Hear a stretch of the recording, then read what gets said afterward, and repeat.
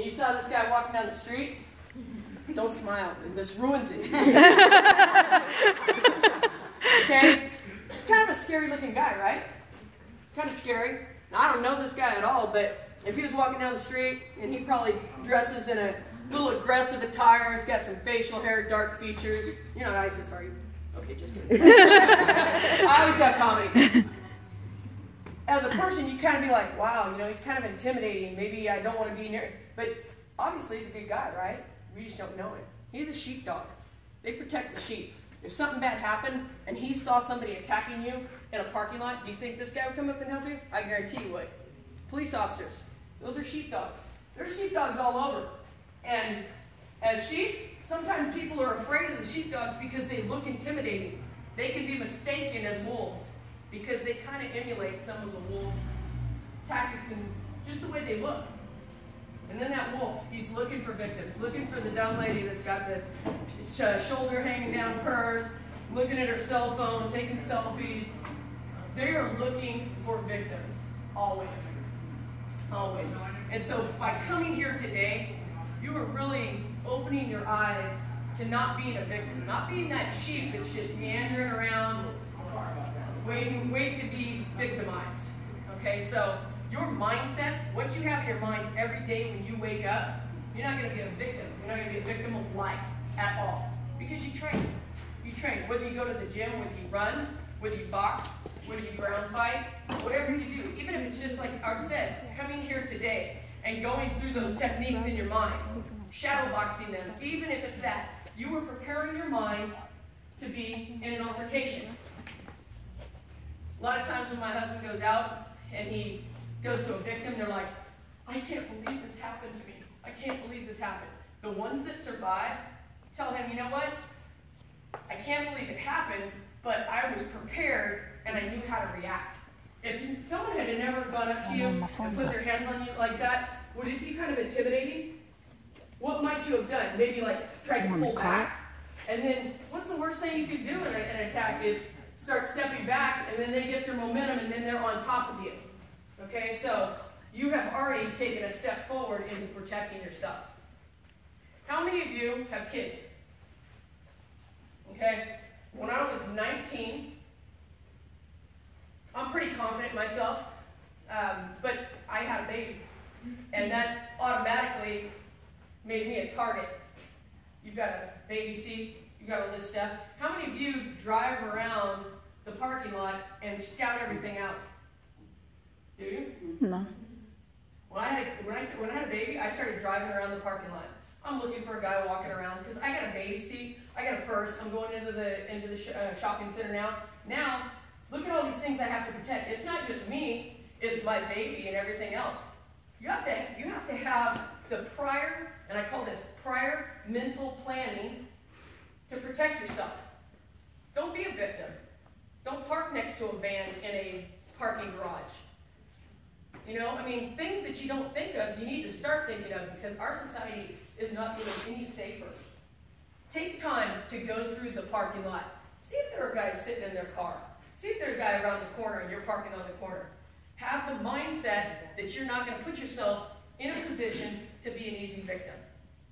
One of the other things that I think a lot of criminals and wolves will do is they will look at your body posturing. They're looking for somebody that's got their head down. And when I get out of the car, and I look in, and a lot of people think I'm arrogant, but I look, I scout. I got my head up, I'm looking, I know where the exits are when I'm in a grocery store. You have to know these things. You have to have that mindset, that mental planning to prepare not to be a victim, right? Okay, so I'm not going to get too much more on that, but the mindset, knowing technique and having the mindset to actually use it are two entirely different things. You can have a concealed weapon permit and get a gun out and not have the mindset to stop someone in front of you because, oh my God, I can't take a life.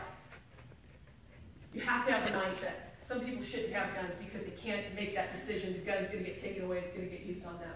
Okay, but what you do have, you have this mind here, and you've got these king fossils that we're going to throw right now. Okay? How many of you box? It's okay if you throw punches.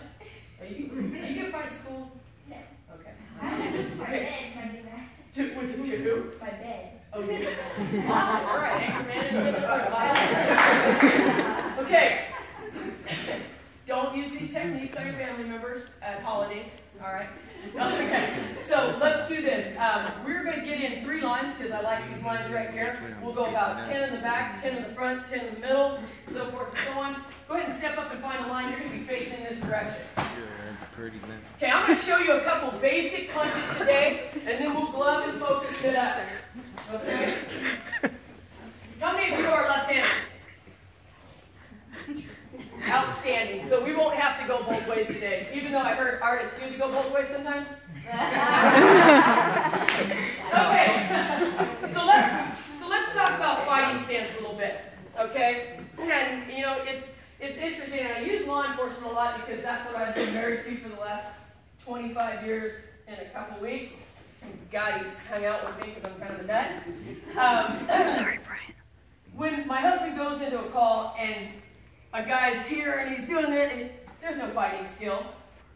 When he steps back and gets into a fighting stance, you can automatically see it. If someone was coming up to you and they're doing this and you step back and got into a fighting stance, do you think they'd be a little bit less likely than if you were going, stop? Okay? Because I'm going to look that person in the eye and I'm going to let them know right now, if you come, I'm going to give you everything I have. So you better be ready. Okay, so the way that you look, the way that you make eye contact, don't look away. Look into their eyes. Okay, the eyes are the window to the soul. All right, so what I want you to do is I want you to take your toe, put it on that line. I want you to take a half step back with your right foot. Okay, now if you've ever played baseball, if you've ever thrown a baseball itself, your stance is going to be a little bit wider than your hips.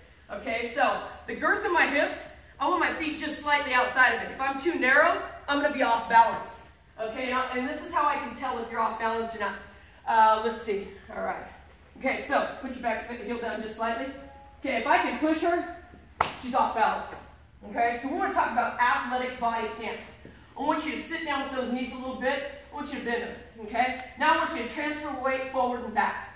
When I talk about fighting stance, you should never be flat-footed.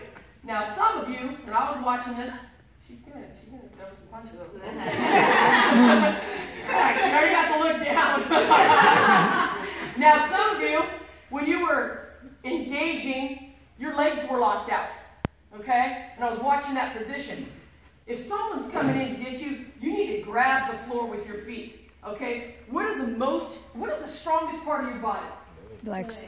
Here, my hips, my core. Okay? Don't let them take your hips and core by standing up straight. You know, women are supposed to stand up straight, like this. Bend those knees, be athletic in your posture. Okay? So, we've got your fighting stance on the ground.